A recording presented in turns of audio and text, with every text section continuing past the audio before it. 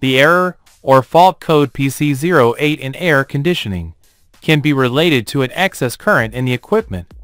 Let's go over the recommendations to solve this error code, starting from the easiest procedure to the more complex ones. 1. Disconnect the equipment from the power supply for several minutes. 2. Reconnect the equipment and observe if the error disappears. 3. Check the cleanliness of the outdoor unit or condenser. 4. Verify the correct operation or rotation of the outdoor unit's fan to ensure there is sufficient airflow. The hot air coming out of the outdoor unit should be able to escape easily. 5. If the error persists, check with a multimeter if the power supply voltage is normal. 6. If the equipment was recently charged with refrigerant gas or recently installed, there is a possibility that there is an excess of refrigerant gas. Remember that with our 410A and our 32, the pressure should be around 120 pounds per square inch. 7. Compressor activation problems can be related to failures in electrical connections or false contacts. Check the condition of all the cables. 8. There can be electrical problems inside the compressor. To diagnose the problem, disconnect the compressor and, with a multimeter in the ohm scale, measure the electrical resistance between the pairs of pins on the compressor connector. All the values obtained should be equal and should never indicate infinity. 9. Measure the electrical resistance between each pin and the compressor casing using the megohm scale. It should never show a value of electrical resistance. It should always indicate infinity. This rules out issues of current leakage to the ground. 10. Now let's focus on the electronic controller of the outdoor unit. To do this, observe if its indicator LEDs light up or blink. 11. If the LEDs light up or blink, it may indicate that the board is generating continuous voltage, and it is recommended to focus on the IPM circuit, which is responsible for distributing this generated voltage. If no LEDs light up, it is recommended to focus on the PFC circuit, which generates the voltage. 12. When the LEDs do not light up, to check the PFC circuit, make sure that the continuous voltage appears within the board, especially the voltage at the output of the PFC rectifier bridge.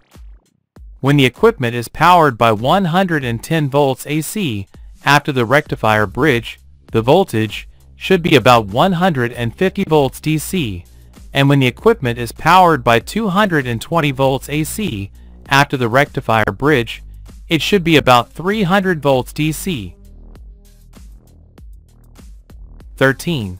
If the continuous voltage after the rectifier bridge is correct, now, without powering the board, check for electrical continuity between the input and output of the PFC circuit coil or reactor. 14. Verify the correct values of resistances present in the PFC circuit, as well as the condition of the diode. Also, visually inspect and use a capacitance meter to check the condition of the capacitors and observe electrical continuity on the board's tracks. 15. Check the condition of the PFC circuit IGBT transistor. 16. To check the IPM electronic module, follow these steps. 1. Disconnect the equipment from the power supply. Remember that capacitors can store current. Use a multimeter on the DC voltage scale to measure across the capacitors and ensure they are discharged. 2. Locate the IPM electronic circuit. The IPM electronic circuit is covered by heat dissipating fins.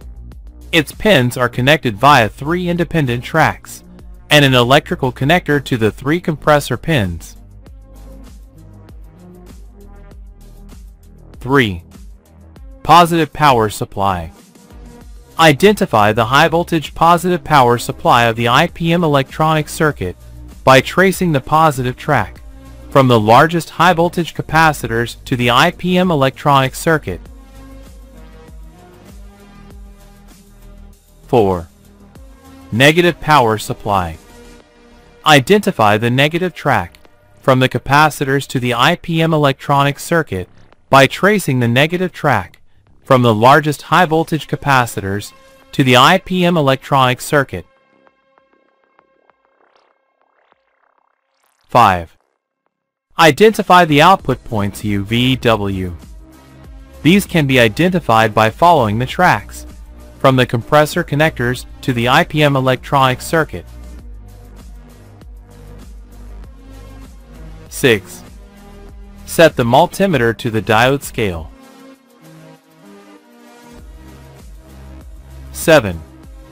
The IPM electronic circuit is internally composed of 6 IGBT transistors, each containing a diode that we will test.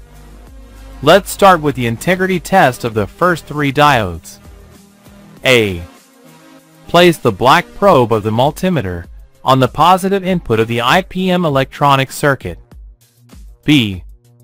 Use the red probe to measure the points U, V, W. C. The minimum voltage activation values should be around 0.45 volts for each measurement. D. The measurement obtained between the negative supply and each pin U, V, W should yield practically the same reading. Let's proceed with the integrity test of the last 3 diodes. A. Place the red probe of the multimeter on the negative input of the IPM electronic circuit. B. Use the black probe to measure the points U, V, W. C. The minimum voltage activation values should be similar to those obtained previously. D. The measurement obtained between the negative supply and each pin U, V, W should yield practically the same reading.